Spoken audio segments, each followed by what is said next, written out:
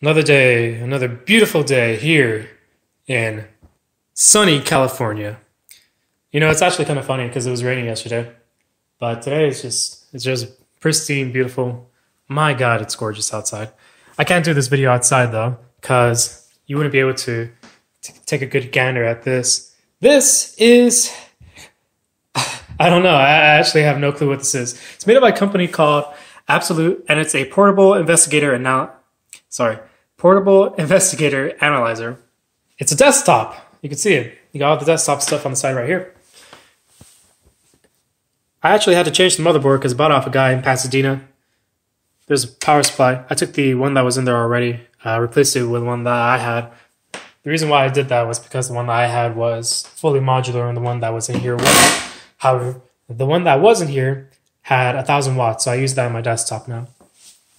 Take a good look at all the stuff on the back. There's one of the case fans. There's another one on the side over there. Absolute. I believe Absolute is a defunct company now because I can't find any information about them online. When I got it from the guy, he said to look up DV Streamline, and I did. And I found the company DV Streamline, but it didn't look similar to what this is, so I think the company is defunct, and maybe some of their assets were picked up by DV Streamline. But anyway, what's so special about this? Why is there a handle on that case? And why is there a giant bag over there? The reason for that is because this is actually the most impressive portable solution to a desktop that I've ever seen. And it's bonkers, right? The idea is you can take the case, you can pick it up, you can carry it with you wherever you want to go, just like that. It's like luggage. Obviously, you want to put it inside that case. Thing weighs a ton. This case is actually pretty nice because it's got a handle right here. And it also has wheels. So it's able to carry it with you. And probably the most unique feature of all is this. As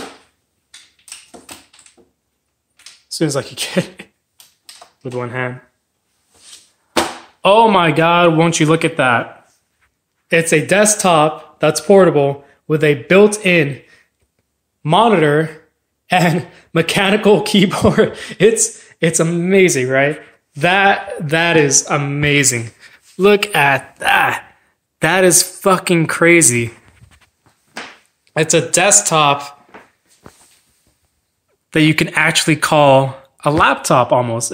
Obviously, you wouldn't put this on your lap, so it'd be more like just a portable computer. It's really kind of trippy when I first saw it. The reason why I got this is because my friend, he's a musician, and he told me one day, you know, I really wish I had a computer that was a lot stronger than the laptop that I have. And I asked him, what kind of thing are you looking for in a laptop? And he said, well, I want something that's powerful like a desktop, but portable like a laptop. And I said, okay, I'll look up some stuff. And at first I thought, how about we get him like a P50 ThinkPad? You know, that's perfect for a portable workstation type stuff. Maybe like an EliteBook or a Dell Precision. But then I saw this online, and I was like, oh yes, this is perfect. This is exactly what he wants because it's a literal portable desktop with a giant case giant. This thing is made out of leather. It's beautiful. Like it's dusty and it's dirty, and I need to clean it. But look at it. It's huge. It's amazing. You can carry it as luggage. It's really like sturdy too. Like that's a nice strong piece of leather. It's actual leather. And then this is like this material right here is like polyester or some type of nylon. It's got zippers. Like I'm like, wow, this thing came with this. This thing must have been really expensive back in the day because I just got this thing for $30. So the guy was just giving it to me. He also gave me like a CPU and like 16 gigs of RAM, and I think he'll give me like an extra 16. So this thing right now is running 16, but in total it should support up to like, I believe, 32 gigabytes of DDR2 RAM. The motherboard that's running right now is a Supermicro motherboard. I believe it's the X7DAE, not the Plus variant, just the X7DAE. And that's a dual-socketed Xeon. Those things are everywhere.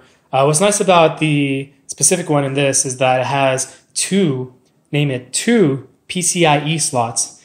The motherboard that came with this originally had 0, it had PCI X slots, like a whole bunch of them.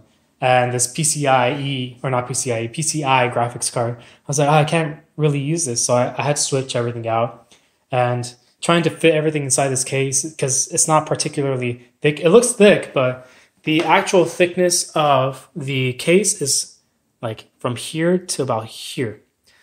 This section right here is just for the monitor and the keyboard. You kind of take a look. The graphics card right here is a GTX 780. Not the most powerful thing in the world, but it's all that I had. Mostly because I do the free software thing, so the best graphics card you can get for a free software system is a GTX 780. So that's what I just threw in there. Let's turn it on. So I'm going to need to get the cable that connects to the power supply, also the adapter, because the monitor only uses VGA, and the GTX 780 does not support VGA. It only supports DVI, HDMI, and DisplayPort.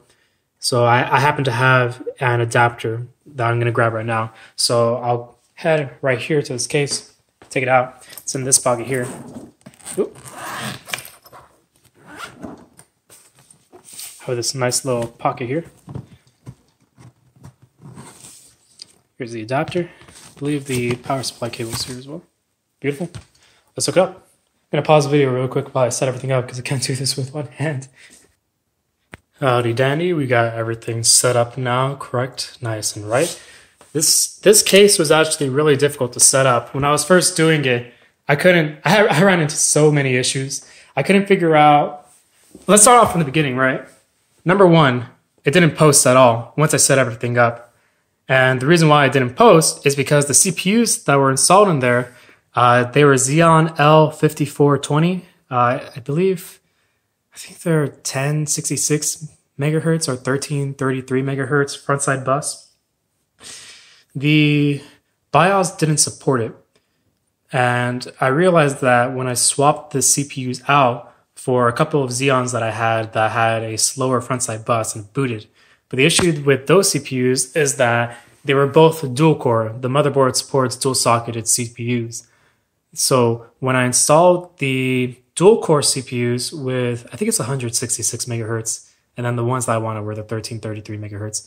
So when I installed those two dual cores, it posted, and I was like, oh, okay, so it's not recognizing the CPUs. So if you ever had to upgrade a BIOS for these old server systems, what you have to do is you have to get a USB.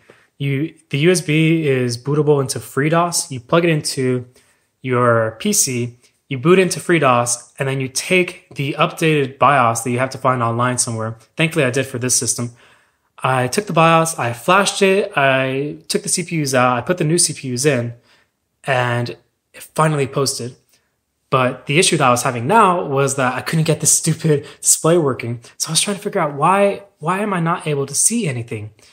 The keyboard seems to work, but there was no display. I was only able to get the display on a separate monitor. So how does any of this work? It took me an hour, but I realized, oh, I forgot to connect the Molex connector that powered the actual monitor. Because the lights on the side, there's like 4 lights on the side, are turning on. But none of the lights on the main monitor were working. And I was like, oh, I'm stupid. There's no power being supplied to the freaking monitor. No wonder. I'm dumb. So the way that this works is you take this out.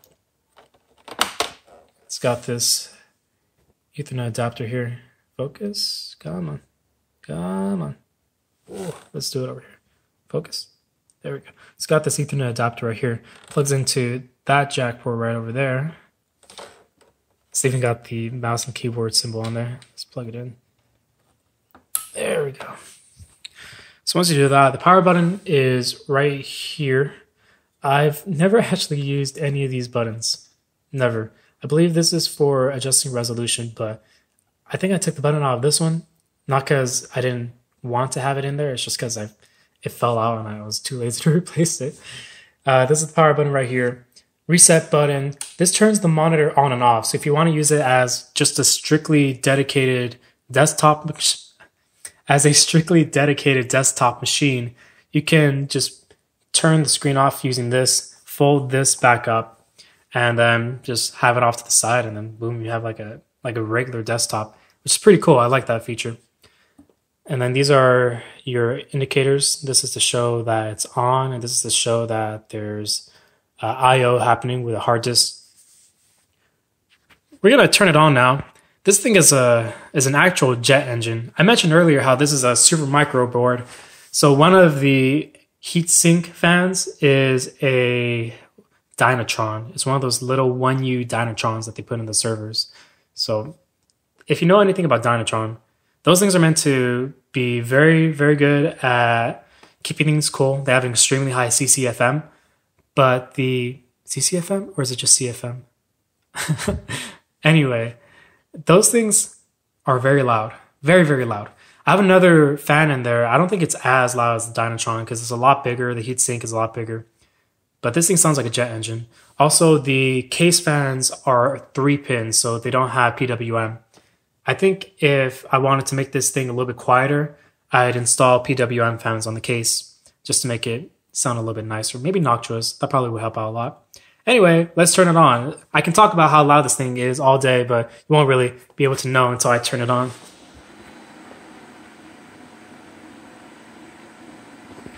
I'll put it up a little bit closer. Right now, it's pretty loud. I'm sitting pretty far away, but let's get a little bit closer.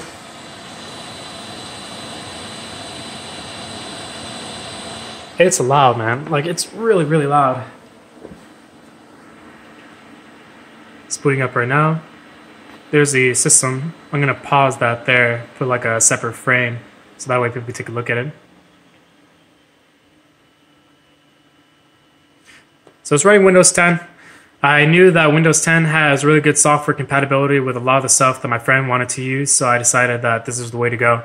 I wanted to install Ubuntu Studio, but I figured that he'd probably need a little bit more Linux tools, but I do plan on dual booting into Ubuntu Studio, so that way he at least has that option. So that way I can start incentivizing people to want to try out Linux. You know, you never want to force Linux on people, you just want to provide them the option. And if they decide to use it, then that's great. This is the monitor turn-off feature. This thing folds completely up, and it does nothing to the thing. It's not going to shut it down when you lift this thing up. There's no sensor for that. Lifting this thing up, it just locks it back into place. Screen's back on. Almost done turning on. Boot up process is a little bit slow. The hard drive is a 7.2K traditional hard disk drive. It's actually the hard disk drive that came with the microboard. It was in a separate super micro server chassis. And I just pulled it out, and I happen to have it. I wanted to use this one PCIe SSD, but Windows refused to install onto the PCIe SSD. So I was getting very, very annoyed at that. So I just figured, oh, fuck it. I'll just install a traditional hard drive, and it should work just fine. Hello, Windows. Good old Windows. This touchpad is very, very small. And the way that you scroll, you can't do double scroll, but it does that traditional thing of where you put your finger to the side and you can scroll like that. I wish this thing were just a tiny bit bigger. I'm more of a fan of the ThinkPad method of doing it with portable solutions where you have the little nub right there. Just because a lot of these old laptops had these very small squares to work with. You got your left and right here. But if they made this thing just a little bit better, a little bit bigger, the ergonomics of it would improve a lot. We're at the sign-in screen now. Collectively is a reference to the podcast that my friends and I do. That's the main reason why I wanted to get this for my friend, is because he edits the podcast that we record. So he needs something a little bit more powerful, a little bit more stable than the laptop that he uses. So this would be a more ideal solution. I'm going to pause the video right now so we can sign in, get into Windows 10. And we're in. This is Windows 10. It's got a couple of software installed. It's got Chromium, it's got Discord, and it's got Steam. I actually installed everything using Chocolatey. If you don't know what Chocolatey is, you can think of it as a package manager. Shut up, Steam. You can think of it as a package manager for Windows, similar to how a Unix-based system would use a package manager to manage all the stuff that's installed on the system. I prefer the Unix way of handling software installations just because it makes it a lot easier and efficient to install, uninstall, manage the stuff that's installed. Using Windows software, though, you have to take in consideration the licenses that things use, and it's just a lot more complicated and a lot less user-friendly, but it gets the job done. There's no internet access at the moment just because I don't have a Wi-Fi card installed yet. I plan on getting one so that way I don't have to go next to my router and hook up an Ethernet cable to get everything working right. This keyboard is actually detachable. The way that you do that is you grab these and you slide it like that. Comes out. Let's see if I can lock it back in. There we go. The touchpad is rather responsive considering its age. It does take a little bit to move from one side of the screen to the other. Like, that's pretty slow. But for the most part, wherever I move my finger, it moves to that point. So that's pretty nice. The screen resolution is not particularly high. Let's try and look it up real quick. 1280 by 1024. Oh, is that 5 by 4? I think I'm wrong. Damn, that sucks. Because these are old Xeons, it doesn't really like having to use Windows 10. Windows 10 is more for like the Core i series type of CPUs. This is pre-Core i. This is more Core 2 Duo era. Let's do Task Manager. And you'll see once we open up the Task Manager that the CPU utilization is somewhere around 10% when I was using it. Here we are. So you can see that the CPU is running somewhere around 10% utilization on average. It's a dual socket system, has 8 cores total, which is perfect if you're trying to do anything music related, because you're not really looking for clock speeds when you're doing a lot of music related production. You're more looking for cores and especially memory, CPU memory. This thing has a bunch. It has 24 megabytes of L2 cache. That's a huge amount. There's very few nowadays consumer CPUs that have that much cache, especially L2 cache. That's a high number. And that's just how old Xeons were. That's why they were great. You can definitely connect another monitor to this. I'm actually going to do that right now. I'm going to pause the video, put another monitor like right there and show you what it looks like.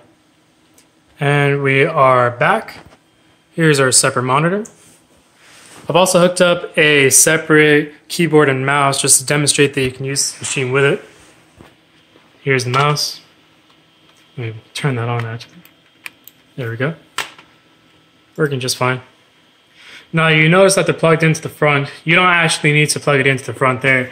I could have just as easily plugged it into the I/O ports on the back. This thing has integrated audio, so if you want to hook up a surround system to it, you can actually do it, which is another one of the things I like about this. Here are the connectors for the keyboard and mouse on this side. So if you wanted to connect the keyboard and mouse and use this as a traditional desktop, you just plug it into the 4 USB slots there. 4 USB slots I think is a pretty decent amount to have. Here's a separate monitor. Here's a demonstration of the keyboard. So I'm just going to do there you go, I'm just typing away at that. On the whole, I think this is a pretty nifty thing. I wish that there are a few more manufacturers doing stuff like this at an affordable cost. Maybe not in this form factor, because this is definitely built for a specific use case in mind. Maybe something that's just a little bit more portable. I know with many ITX cases nowadays, they kind of achieve the same thing, but they're still lacking the portable monitor and keyboard. So maybe someone can develop something that can address those key issues, that we can have like a really truly portable desktop solution. I think that'd be really nifty. Anyway, thank you all for watching. Hope you have a very wonderful day. Ladies and gentlemen, I'm so sorry. I was about to end this video without showing you what it looks like on the inside. Intel Xeon inside. I finished recording the video, the initial part of it, and it's at that point that I realized, oh yeah, I should probably show computer people what it looks like on the inside of a computer. But then my phone started dying, so I needed to get the charger. It's charging right now to be able to actually record this. So let's just hop right into it. There's a total of, I believe, 8 screws. There's 2 on each of these sides. What's very cool about these screws, actually, is the fact that they don't completely come out, so it makes it easier when I want to reassemble. I'm actually going to pause the video right now because doing this with one hand is going to take a while. Alright, it's all opened up. I'm going to try and open this slowly because the case fan right there has a very short cable connecting it. And it looks hideous, doesn't it? It's ugly. It's very, very ugly. Don't give me shit about the cable management, right? Because there's so little space to work with, I had to do something. So the way that it's configured, it's very little. You basically mount the PSU here. Underneath is all the RAM. You can definitely tell this thing was created with Xeons in mind because you can't really fit a CPU heatsink directly underneath the power supply. There's just not enough space. All the Xeons are located right there. And even then, the Xeons don't have too much room because of this stupid thing right here. I could easily take this out, but then it looked a little bit awkward having this giant space right there. But I can make this work how it is right now. So here's the larger fan right there. A little hard to see where it says Intel. And then the super micro fan is right there. You kind of see it's that little kind of heatsink that's jutting out right behind the GPU. This thing right here was meant to carry the CD drive, a floppy disk drive, and an extra 5-inch drive if you want to install one.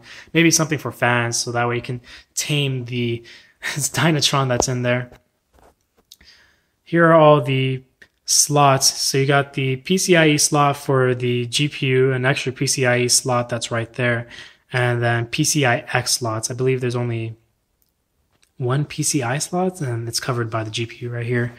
It's not a whole lot of space to work with. This fan that's right here and that fan right there are the 2 case fans. They're rather noisy because they're all 3-pinned. The thing itself had a lot of parts, and I ended up with a lot of screws left over when I was finished taking it all apart. But somehow I managed to fit everything inside there, and it does its job. Anyway, that's it. That's finally everything. I hope you all take care.